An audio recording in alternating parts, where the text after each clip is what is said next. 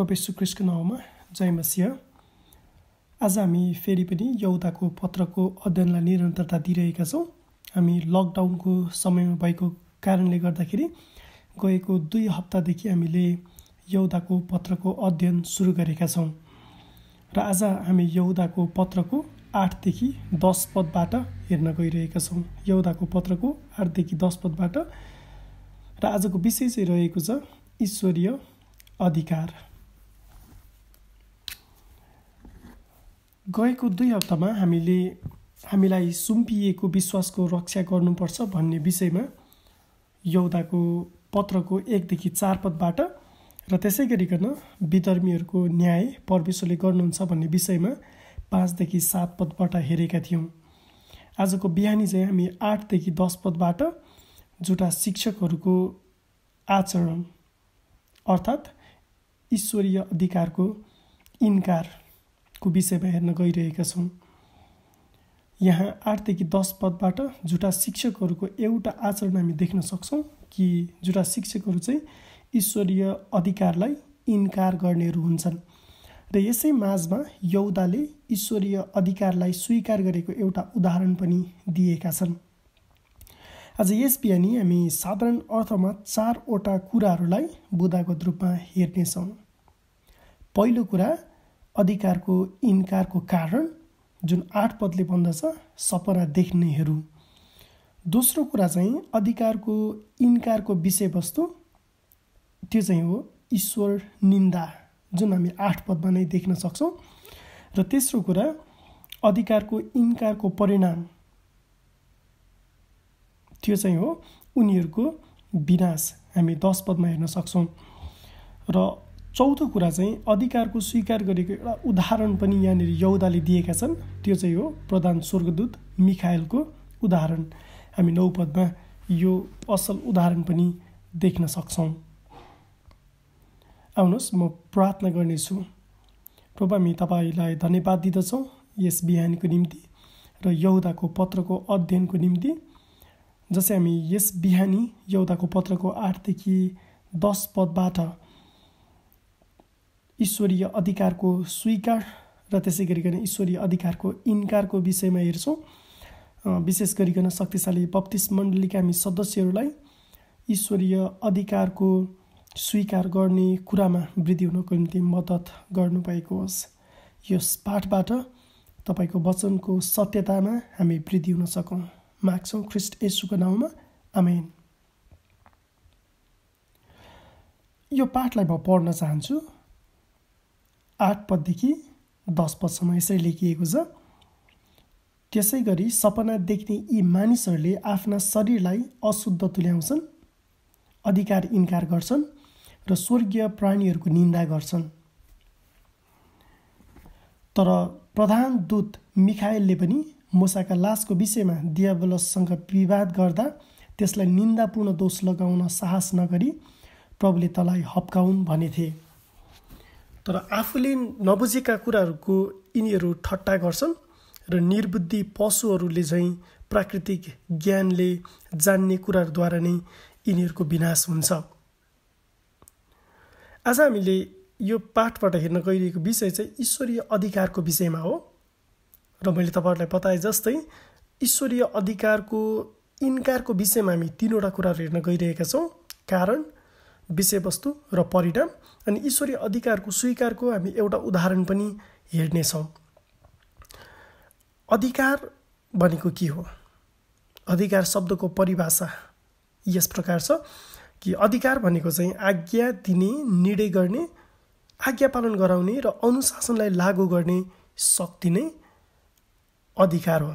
अधिकारभित्र सामान्यतः यी 4वटा कुराहरू पर्दछन्: आज्ञा दिने, निर्णय गर्ने, आज्ञा पालन गराउने र अनुशासनलाई लागू गर्ने। यदि यी 4वटा अधिकार छ भनेदेखि त्यसलाई समग्र रूपमा एउटा अधिकारको रूपमा हामी लिन सक्छौँ। अधिकारको प्रयोग सबै ठाउँमा हुन्छ। अधिकार बिना कुनै पनि क्षेत्र चल्न सक्दैन। यदि अधिकारलाई इन्कार गर्ने हो भने त्यहाँ भद्रगोल हुन्छ। जस्तै उदाहरणको लागि घरमा, मण्डलीमा, विद्यालय वा कलेजमा, राज्यमा सबै ठाउँमा अधिकार लाउने अधिकारीहरू हुन्छन्, अधिकार भएका अधिकारीहरू हुन्छन्। उदाहरणको लागि परिवारमा बुबाले वा पतिले अधिकारको प्रयोग गर्छन्। हामी प्रत्येक क्रिस्चियनहरू चाहिँ यो कुरामा स्पष्ट हुन जरुरी छ कि हाम्रो अधिकार परमेश्वरबाट आउँछ, चाहे मण्डलीमा वा घरमा वा विद्यालयमा वा राज्यको सरकार सञ्चालन गर्ने स्थानहरूमा। सबै अधिकारको स्रोत चाहिँ परमेश्वर स्वयं हुनुहुन्छ। तर हामीले याद गर्नुपर्ने कुरा चाहिँ झुटा शिक्षकहरूले परमेश्वरको अधिकारलाई इन्कार गर्छन्, आफैलाई परमेश्वरको स्थानमा राखेर अधिकार चलाउँछन्। यहाँ 8 देखि 10 पदले झुटा शिक्षकहरूले परमेश्वरको अधिकारलाई इन्कार गर्छन् भन्ने बारेमा यहुदाले लेखेका छन्। झुटा शिक्षकहरूले परमेश्वरको अधिकारलाई इन्कार गर्छन्। झुटा शिक्षकहरूले परमेश्वरको अधिकारलाई इन्कार गर्ने विषयमा हामी 3वटा कुराहरू हेर्न गइरहेको छौँ। त्यसमध्येको पहिलो कुरा चाहिँ अधिकारको इन्कारको कारण चाहिँ के हो त? सपना देख्नु। यहाँनिर 8 पदमा हामीले हेऱ्यौँ भनेदेखि यहुदाले लेख्छन्, त्यसै गरी सपना देख्ने यी मानिसहरूले आफ्ना शरीरलाई अशुद्ध तुल्याउँछन्, अधिकार इन्कार गर्छन् र स्वर्गीय प्राणीहरूको निन्दा गर्छन्। 8 पदमा यहुदाको लेखाइको आशय चाहिँ ईश्वरीय अधिकारको इन्कार गर्ने सपनामा जिउँछन्। ईश्वरीय अधिकारको इन्कार गर्नेहरूले सपना देख्छन्। सपनाको संसार चाहिँ अदृश्य संसार हो। यो दोधारपूर्ण हुन्छ र अवास्तविक हुन्छ। झुटा शिक्षकहरू शैतानको झुटमा जिउँछन्। झुटा शिक्षकहरू शैतानको झुटमा जिउँदछन्। हामीले उत्पत्ति 3 अध्यायमा हेर्ने हो भने आदम र हब्बाको सामुन्ने शैतानले एउटा काल्पनिक लोभ देखाएको थियो, एउटा काल्पनिक लोभमा फसाएको थियो। अर्थात् आदम र हब्बालाई एउटा सपना देखायो शैतानले र भन्यो, तिमीहरू पनि परमेश्वर जस्तै हुनेछौ। यदि यो रुखको फल तिमीहरूले खायौ भने तिमीहरू पनि परमेश्वर जस्तै हुनेछौ। त्यो एउटा लोभ थियो, त्यो एउटा सपना थियो। शैतानले आदम र हब्बालाई एउटा सपनाको संसारमा डुबाएको थियो। परमेश्वरको वचनको सत्यताबाट अलग गराएर मानिसको मनलाई भ्रमपूर्ण र रित्तो सपनामा डुबाउनु नै सपना देखाउनेको काम हो। अर्थात् यो काम दियाबलसको, यो काम शैतानको हो। शैतानले मानिसलाई ईर्ष्यामा लैजान्छ, लोभमा फसाउँछ र सपनाको संसार देखाउँछ। यस्ता अधिकारको इन्कार गर्नेहरूले चाहिँ के कुरा गरिरहेका हुन्छन्? वास्तवमा सो आफै जान्दैनन्। एकपटक हेर्नुहोस् त 10 पदमा पनि 10 पदमा यहुदाले लेख्छन्, तर आफूले नबुझेका कुराहरूको यिनीहरू ठट्टा गर्छन् र निर्बुद्धि पशुहरूले चाहिँ प्राकृतिक ज्ञानले जान्ने कुराहरूद्वारा नै यिनीहरूको विनाश हुन्छ। यहाँनिर आफूले नबुझेका कुराको यिनीहरू ठट्टा गर्छन्। अर्थात् अधिकारलाई इन्कार गर्नेहरूले चाहिँ आफैले के कुरा गरिरहेका छन् सो उनीहरू बुझ्दैनन्, उनीहरू जान्दैनन्। पत्रुसले पनि ठिक यही कुरा लेखेका छन्। 2 पत्रुस 2 अध्यायको 12 पदमा पत्रुसले लेख्दछन्, तर पनि यी मानिसहरू आफैले नबुझेका कुराहरूको निन्दा गर्छन्। यिनीहरू विवेकहीन जनावरहरू जस्ता छन् र स्वाभाविक इच्छाहरूका बसमा रहन्छन्। यिनीहरू पक्रेर मारिनलाई जन्मेकाहरू जस्तै छन् र यिनीहरू पशुहरू जस्तै नष्ट हुनेछन्। एउटा उदाहरण चाहिँ उत्पत्ति 3 अध्यायमा नै देखिन्छ कि शैतान मानिसलाई छल गर्नको निम्ति धूर्त सर्पलाई चलाएर आयो। सर्पले एउटा पशुको प्रतिनिधित्व गर्दछ। यहाँ यहुदाले पनि 10 पदमा अधिकारको इन्कार गर्नेहरूलाई निर्बुद्धि पशुसँग तुलना गरेका छन् र पत्रुसले पनि उही कुरा बताउँदछन् कि यिनीहरू पशुहरू जस्तै नष्ट हुनेछन्। 2 पत्रुस 2:12 मा अन्तिम वाक्यांश, यिनीहरू पशुहरू जस्तै नष्ट हुनेछन्। सो पहिलो कुरा हामीले हेऱ्यौँ कि अधिकारको इन्कारको कारण चाहिँ सपना देख्नु हो।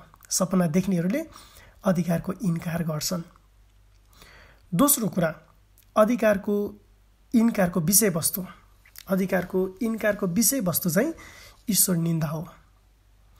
फेरि पनि 8 पदमा यहुदाले लेख्दछन् कि सपना देख्ने मानिसहरूले आफ्नो शरीरलाई अशुद्ध तुल्याउँछन् र अधिकार इन्कार गर्छन् र स्वर्गीय प्राणीहरूको निन्दा गर्छन्।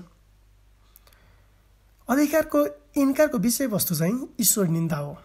यस्ता मानिसहरूको विद्रोहको परिणामको विषयमा लेखक यहुदाले स्पष्टसँग यहाँनिर उल्लेख गरेका छन् कि यी मानिसहरूको विद्रोह र घमण्डको कारणले उनीहरूले आफ्नो शरीरलाई अशुद्ध तुल्याउँछन्। जब कोही व्यक्तिले परमेश्वरको अधिकारलाई इन्कार गर्छ, उसले परमेश्वरको आज्ञालाई सजिलैसँग उल्लङ्घन गर्छ। अर्को शब्दमा, परमेश्वरको अधिकारलाई इन्कार गर्ने व्यक्तिले परमेश्वरको व्यवस्थालाई अस्वीकार गरेर हिँड्छ। परमेश्वरको हरेक व्यवस्था, आजको हाम्रो भाषामा चाहिँ उहाँको वचन अनाज्ञाकारिताको दण्ड योग्यको छ। अर्थात् वचनको आज्ञा पालन नगर्नु परमेश्वरको दण्डको भागीदार हुनु हो। परमेश्वरको वचनको अधीनतामा नजिउनुले त्यसको परिणाम पनि निम्त्याउँछ। परमेश्वरको वचनको अधिकारको विषयमा कुरा गर्दा बाइबलले जे भन्छ सो परमेश्वरले बोल्नुहुन्छ। बाइबलले जे भन्दैन परमेश्वरले सो बोल्नुहुन्न। यसकारण बाइबलको वचन पालन नगर्नु भनेको परमेश्वरको वचन पालन नगर्नु हो। मैले भने कि आजको हाम्रो मण्डलीको उपयोगिताको निम्ति वचनको अधिकार भनेको चाहिँ बाइबलले जे भन्छ सो परमेश्वरले बोल्नुहुन्छ। बाइबलको वचन पालन नगर्नु भनेको चाहिँ परमेश्वरको वचन पालन नगर्नु हो। यहाँ पद 8 मा यी मानिसहरूले स्वर्गीय प्राणीको निन्दा गर्छन् र 10 पदमा उनीहरूले ठट्टा गर्छन् भनेको छ। यी दुवै वाक्यांशको एउटै सार हो, ईश्वर निन्दा। ईश्वर निन्दा चाहिँ केवल मुखले परमेश्वरको विरुद्धमा बोल्नु मात्र होइन, तर हृदयले इन्कार गर्नु पनि यसभित्र पर्दछ। अत यदि मुखले निन्दा गर्छ र त्यो उसको हृदयको विश्वास पनि हो भने उसले ईश्वर निन्दा गर्दछ। भजन सङ्ग्रह 73 जुन आसापको भजन हो, यस भजन सङ्ग्रह 73ले परमेश्वरको न्यायको विषयमा कुरा गर्दछ। म भजन सङ्ग्रह 73 को 8 देखि 11 पाठ गर्न चाहन्छु। भजन सङ्ग्रह 73 को 8 देखि 11। यिनीहरू ठट्टा गर्छन् अनि डाहाका कुरा गर्छन् र आफ्नो अहङ्कारमा अत्याचार गर्ने धम्की दिन्छन्। तिनीहरूका मुखले स्वर्गकै दाबी गर्छन् र तिनीहरूका जिब्राले पृथ्वीलाई अधिकार गर्छ। यसकारण तिनीहरूका मानिसहरू तिनीहरूतर्फ फर्कन्छन् र प्रशस्त पानी पिउँछन्। तिनीहरू भन्छन्, परमेश्वरले कसरी जान्नुहुन्छ र? के सर्वोच्चमा ज्ञान छ र? यी मानिसहरू चाहिँ परमेश्वरको न्यायमा पर्नेछन्, जसले परमेश्वरको ठट्टा गर्छन् र भन्छन् कि परमेश्वरले कसरी जान्नुहुन्छ। अनि यहुदाले यहाँ यस्ता मानिसहरूको विषयमा लेख्दछन् कि उनीहरूले आफ्ना शरीरलाई अशुद्ध पार्छन्। तेस्रो कुरा, अधिकारको इन्कारको परिणाम। हामीले अधिकारको इन्कारको कारण हेऱ्यौँ, सपना देख्नेहरू, र दोस्रो कुरा अधिकारको इन्कारको विषयवस्तु पनि हेऱ्यौँ, ईश्वर निन्दा। अब तेस्रो कुरा चाहिँ अधिकारको इन्कारको परिणाम चाहिँ 10 पदले भन्दछ उनीहरूको विनाश हो। उनीहरूको विनाश। ईश्वरीय अधिकारलाई इन्कार गर्नेहरूको परिणाम चाहिँ उनीहरूकै विनाशको रूपमा देख्न सकिन्छ। यी मानिसहरूले आफै आफ्नो बाटोमा खाल्डो खन्दछन्। पद 10 ले भन्दछ आफूले नबुझेका कुराहरूको यिनीहरू ठट्टा गर्छन् र निर्बुद्धि पशुहरूले चाहिँ प्राकृतिक ज्ञानले जान्ने कुराहरूद्वारा नै यिनीहरूको विनाश हुन्छ। हामीले माथि पद 8 मा पनि हेरेका थियौँ कि उनीहरूले आफ्ना शरीरलाई पनि अशुद्ध तुल्याउँछन्। यी मानिसहरूलाई लाग्छ कि आफूलाई सुरक्षित राखिरहेका छन्। दुष्टलाई लाग्न सक्छ कि उनीहरू टिकिरहन्छन्, सायद उनीहरूले ठिकै गरिरहेका छन् भन्ने उनीहरूलाई लाग्छ। उपदेशकका लेखकले ठिकसँग उल्लेख गरेका छन्। म उपदेशक 8 अध्यायको 11 देखि 13 पद पढ्दैछु। उपदेशक 8 अध्यायको 11 देखि 13। कुनै अपराधको दण्ड तुरुन्तै भएन भने मानिसहरूका हृदयले दुष्ट काम गर्नलाई योजनाहरू बनाउँछन्। यद्यपि दुष्ट मानिसले अनेकौं खराबी गरेर पनि लामो समयसम्म बाँचिरहन्छन्। तापनि परमेश्वरको भय मान्नेहरूलाई र उहाँको अघि श्रद्धालु हुनेहरूलाई असलै हुनेछ भन्ने मलाई थाहा छ। तर दुष्टहरूले परमेश्वरको भय नमानेका हुनाले तिनीहरूको भलो हुँदैन र तिनीहरूका दिनहरू छाया जस्तै लामा हुने छैनन्। यसकारण विद्रोहको बाटो चाहिँ वास्तवमा विनाशको बाटो हो। मैले मेरो एकजना साथीले भनेको सुनेको थिएँ, यदि बेलुनमा हावा धेरै भरियो भने त्यो फुट्छ। अर्थात् मेरो साथीको भनाइको आशय चाहिँ यो हो कि मानिस पनि विद्रोह र घमण्डले धेरै फुल्यो भने उसको पनि विनाश नजिक आउँछ। अनि लेखक यहुदाले यही कुरा प्रस्ट्याएका छन् कि विद्रोही र घमण्डी झुटा शिक्षकहरूले आफ्नो विनाश आफै निम्त्याउँछन्। अहङ्कारी बोली चाहिँ खतरनाक कुरा हो। यसै कारण परमेश्वरले उहाँको अधिकारलाई इन्कार गर्नुलाई गम्भीर रूपमा लिनुहुन्छ। अधिकारको इन्कार गर्नुले उहाँको त्यो परिणाममा ल्याइ पुर्याउँछ कि उनीहरू आफै विनाशमा पर्दछन्। अब चौथो कुरा हामी हेरौँ। हामीले अधिकारको इन्कारको कारण सपना देख्नु, अधिकारको इन्कारको विषयवस्तु ईश्वर निन्दा र अधिकारको इन्कारको परिणाम उनीहरूको विनाश हेरिसक्यौँ। यहाँनिर अधिकारको इन्कारको बारेमा मात्र कुरा गरिएको छैन, अधिकारको स्वीकारको बारेमा पनि कुरा गरिएको छ। अधिकारको स्वीकारको उदाहरण चाहिँ प्रधान स्वर्गदूत मिखाएल आफै हुन्। 9 पदमा म पाठ गर्दैछु। तर प्रधान दूत मिखाएलले पनि मूसाका लासको विषयमा दियाबलसँग विवाद गर्दा त्यसलाई निन्दापूर्ण दोष लगाउन साहस नगरी प्रभुले तँलाई हप्काउन् भनेथे। परमेश्वरको अधिकारको इन्कार गर्नेहरूको विषयमा कुरा गरिरहँदा यहाँनिर यहुदाले अधिकारको स्वीकारको एउटा राम्रो उदाहरण पेश गरेका छन्। प्रधान स्वर्गदूत मिखाएल चाहिँ परमेश्वरको अधिकारमा रहेका थिए। मिखाएलले शैतानलाई निन्दापूर्ण दोष लगाउन मौका हुँदाहुँदै पनि यसरी निन्दापूर्ण दोष लगाएनन्। तर उनले भने प्रभुले तँलाई हप्काउन्। यहाँ उनले गरिएको मूसाको लासको विषयमा दियाबलसँगको विवाद पुरानो करारमा कहीँ पनि लेखिएको छैन। यो हामीसँग भएको बाइबलभन्दा बाहिरबाटको स्रोतबाट यहुदाले थाहा पाएका थिए।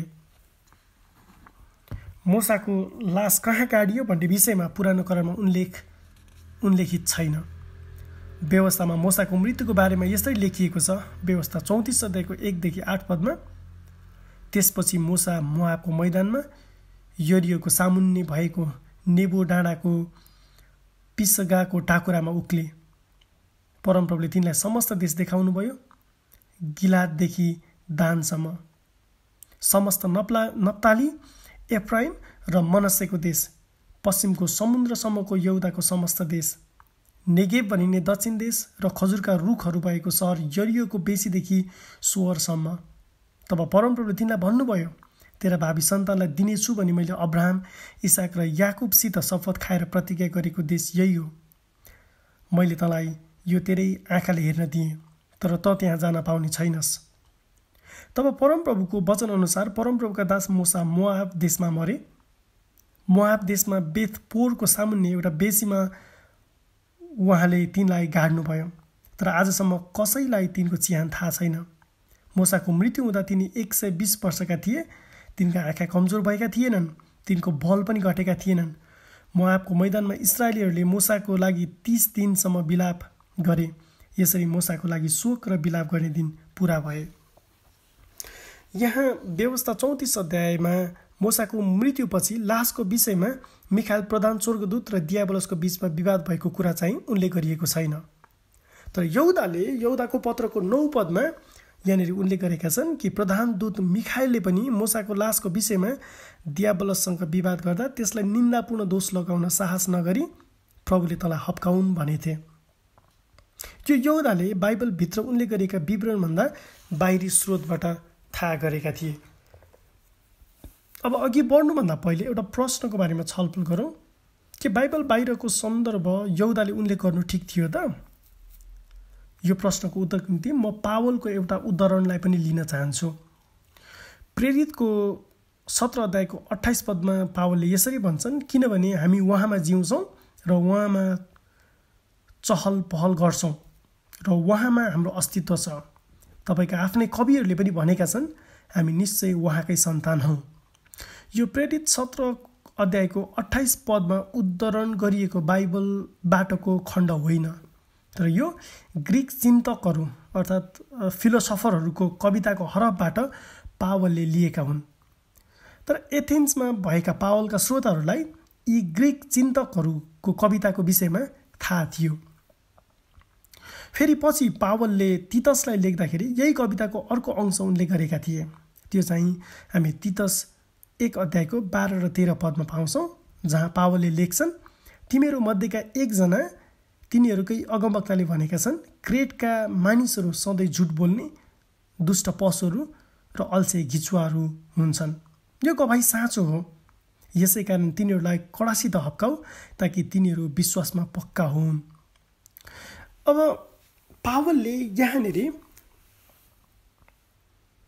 तितसलाई लेखेको पत्रको 1 अध्यायको 12 र 13 पदमा र प्रेरित 17 अध्यायको 28 पदमा उद्धृत गरेका यी उद्धरणहरू चाहिँ बाइबलभित्रका वाक्यांशहरू होइनन्, तर ग्रिक फिलोसफरहरू ग्रिक चिन्तकहरूको कविताबाट उनीहरूको लेखाइबाट पावलले यहाँ उल्लेख गरिरहेका छन्। तर यी कुराहरू पढ्ने पाठकहरूलाई चाहिँ पावलले कुन सन्दर्भबाट कुन स्रोतबाट कुरा गरिरहेका छन् भन्ने कुरा थाहा थियो।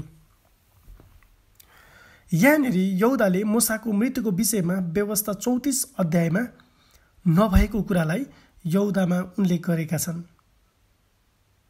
र पावलले पनि संसारिक चिन्तकहरू र विचारकहरूको विचारलाई लिएर यहाँ प्रेरित 17 अध्यायको 28 पदमा र तितस 1 अध्यायको 12 र 13 पदमा उल्लेख गर्नु खासै ठुलो विषय होइन। प्राय बाइबल शिक्षकहरूको विचारमा मूसाको मृत्युपछि उनको लास इस्राएलीहरूले पाएका भए वा मूसाको लास गाडिएको चिहान यदि थाहा पाएका भए सायद त्यस ठाउँलाई इस्राएलीहरूले एक पवित्र स्थल वा प्रतिमा वा स्मारक बनाएर एक धार्मिक तीर्थस्थलको विकास हुन जान्थ्यो होला, जुन परमेश्वरले चाहनुहुन्न थियो। यसै कारण मूसाको लासको विषयमा मानिसहरूलाई परमेश्वरले थाहा दिनु भएन। प्रियहरू, यहाँ मुख्य कुरा चाहिँ प्रधान स्वर्गदूत मिखाएलले पनि शैतानलाई जुन अधिकार र स्थानमा परमेश्वरले छोडिदिनु भएको छ, मिखाएलले पनि शैतानलाई अर्थात् दियाबलसलाई त्यही अनुरूप व्यवहार गरेका छन्। दियाबलसलाई निन्दापूर्ण दोष लगाएनन्, तर मिखाएलले दियाबलसलाई परमेश्वरले नै तँलाई हप्काउन् भनी छोडिदिए। शैतानको पनि केही अधिकार छ जस्तो देखिन्छ। परमेश्वरले अधिकार दिनुहुन्छ, सबै अधिकारको स्रोत परमेश्वर नै हुनुहुन्छ। अयुबको पुस्तक 1 र 2 अध्यायमा हामीले हेर्दाखेरि शैतान परमेश्वरको सभामा उपस्थित छ र उसले परमेश्वरसँग कुराकानी गरिरहेको छ। परमेश्वरसँग अनुमति लिएर शैतानले अयुबको जीवनमा विपत्ति पनि ल्याएको हामी पाउँछौँ। यसबाट हामी स्पष्ट हुन सक्छौँ कि शैतानलाई अधिकार दिने पनि परमेश्वर नै हुनुहुन्छ हो, किनकि सबै अधिकारको स्रोत केवल उहाँ मात्र हुनुहुन्छ। हिब्रूका लेखकले पनि यसरी लेख्दछन्, हिब्रू 2 अध्यायको 14 र 15 पदमा, किनकि छोराछोरीहरू मासु र रगतका सहभागी भएका हुनाले उहाँले पनि त्यही स्वभाव लिनुभयो, ताकि मृत्युद्वारा नै मृत्युको शक्ति भएकोलाई अर्थात् दियाबलसलाई उहाँले नष्ट गरून् र मृत्युको डरले आजीवन बन्धनमा परेकाहरूलाई उहाँले मुक्त गरिदिउन्।